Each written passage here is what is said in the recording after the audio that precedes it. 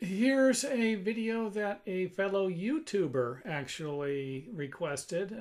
He's going to be remodeling a home and wanted to know how you would put together a shed roof like this, or a double shed roof, which is going to have a lower shed roof and an upper one. Really, this is not very difficult of a building to do. You're basically going to have a wall that's going to be a little smaller, a wall that's a little taller, and then of course the tallest wall here.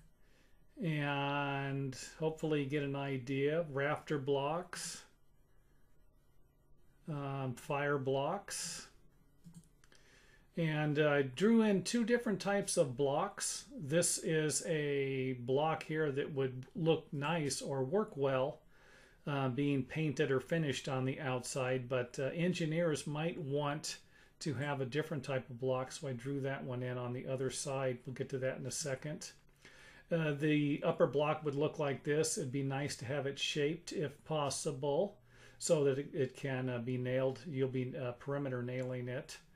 And this block right here would of course toenail in from the other side, and then you would nail it into the rafters on each side, probably 3/16D nails.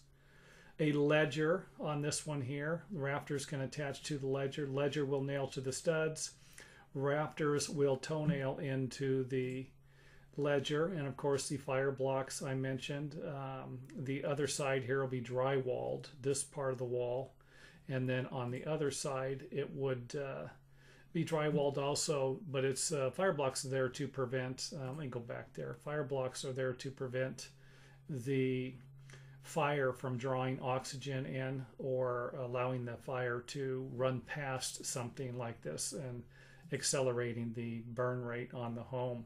Here's the other block I was talking about. An engineer would love to see something like this, again shaped at the top to match the slope of the roof, and toenailed, or nowadays you got to put like 250 framing anchors on them. They're getting a little carried away with some of this stuff, but nevertheless, this block right here, you could finish it, or you might need to put two blocks in here. A block like this for the engineer to keep him happy, and a block like we have on the other side to finish it and to give it a nice look to it.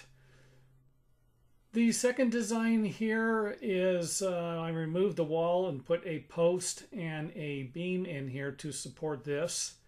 And this is another option, just kind of throwing something else out there. You would need some type of a footing. I have a round footing here. Of course, you could always have a square or rectangular shaped footing. The post will support the beam. The beam will support the wall, and the wall, of course, will support the rafters on the upper area. So again, the rafters here could toenail into the beam here, support beam, and you could always use hangers on these too. And again, it all depends on what the engineer is going to want. But you can see right here where it's supporting it, and you could always put a post somewhere in the middle too.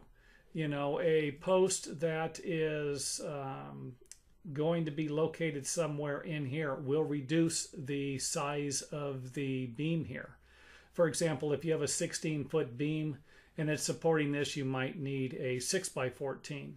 Where if you put a post in the middle, you might need a 4x12 to give you an idea. So that would all depend on how it would calc out with an engineer. So anyway, I hope that helps. If it does, don't forget to hit the old thumbs up button.